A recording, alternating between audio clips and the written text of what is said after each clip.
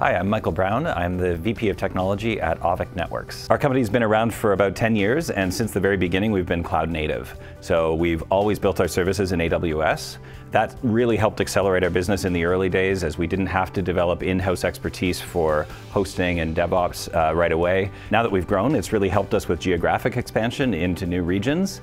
It's also helped us take advantage of new trends in the software industry, where we don't have to develop all the same expertise in-house. We can really leverage the power that AWS provides. One of the things our company is noticing is a shift away from large monolithic systems into sets of distributed services.